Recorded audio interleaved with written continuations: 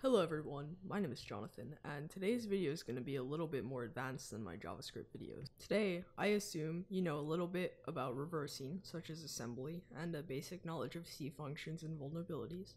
Also, some Python. So in today's video, we have a binary I wrote called security, and the password is in strings, but we are not going to get the password this way even though you can, because today's video is about trying new things and learning. We are going to be reversing this binary and finding a vulnerability that allows us to brute force a 30-digit long password in 10 to 15 seconds. First, we will start off by gathering some information about the binary, so let's run file on it. We can see that it is a 32-bit macro, so that means I can use my Binary Ninja demo to reverse it. Let's open Binary Ninja and start looking at the code. Okay, so here we are. We can see some compares and jumps that look interesting at the top. You can see the password, but like I said, we are not going to be using that.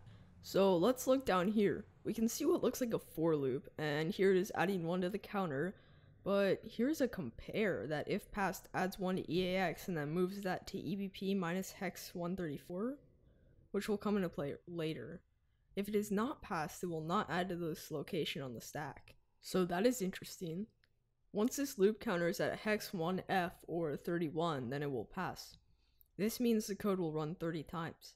That is interesting. Remember, the password is 30 digits long. You might start to be getting an idea of what is going on. Then it calls printf 3 times. It compares EBP minus hex 134 to hex 1F, or 30 characters plus a null byte. So you can probably tell by now that this for loop goes through every character in the password and your input and checks them against each other. For every character that matches, it adds 1 to this variable, which you may know as EBP minus hex 134. Then it compares it to the length of the password, being 30 plus a null byte, and if it is, that means every character matched. If not, then the password is wrong. Now you can see one of those printfs says checking. But what is interesting there? Well, if we go there in hex, we can see that there is no %s afterwards, even though that is probably where it will print what you typed in. Let's try it to make sure I'm right about that. We will run it, enter some garbage, and yup. This of course means a format string vulnerability. To make sure, let's try some format strings. Okay, %s didn't seem to work. Let's try %x. Aha! There we go. That is a hex value leaked from the stack. So let's recap. We have a vulnerability that allows us to leak from the stack, and we have a variable on the stack that holds how many letters were correct. You might know where I'm going with this. What if we wrote a Python script to try random letters and leak that variable until it increases, and then add that letter to a string and try the second letter with the same method, and so on. So that is exactly what I did. Here you can see the exploit script. It uses os, random, and clear, which is a library I made that just has one function that clears the screen. Here it says, while the program does not output access granted, pick a random letter, leak the data, see if the counter increase, and if not, keep trying until it does. Then just keep doing that for every character, and eventually it will output access granted and stop the loop. So let's try it.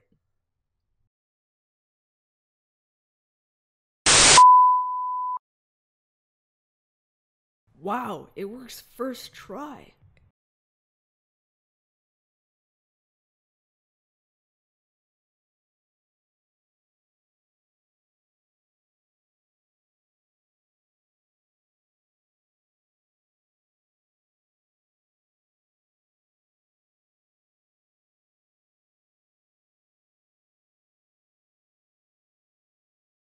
It says access granted.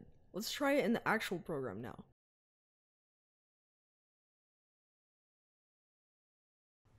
Yup, it works. So today we reverse engineered a binary and found it not only has crappy coding but also has a vulnerability, and those combined allowed us to write a really unique exploit. I already know some people are going to say, well, you could have just looked at the password in strings, or this would never happen in a real life example, but that is not what this video was about. It was about learning something new.